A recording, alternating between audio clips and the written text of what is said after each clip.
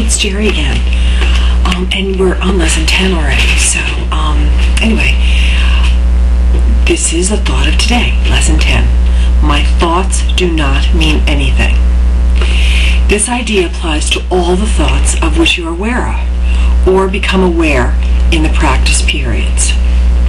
The reason the idea is applicable to all of them is that they are not your real thoughts. We have made this distinction before and will do so again. You have no basis for comparison yet. When you do, you will have no doubt that what you once believed were your thoughts did not mean anything. This is the second time we've used this idea. The form is only slightly different. This time the idea is introduced with my thoughts instead of these thoughts. And no link is made overtly with the things around you. The emphasis is now on the lack of reality of what you think you think. This aspect of the correction process began with the idea that the thoughts of which you are aware are meaningless, outside rather than within, and then stress their past rather than their present status. Now we are emphasizing that the presence of these thoughts means that you are not thinking. This is merely another way of repeating our earlier statement that your mind is really a blank. To recognize this is to recognize nothingness when you think you see it. As such, it is the prerequisite for vision.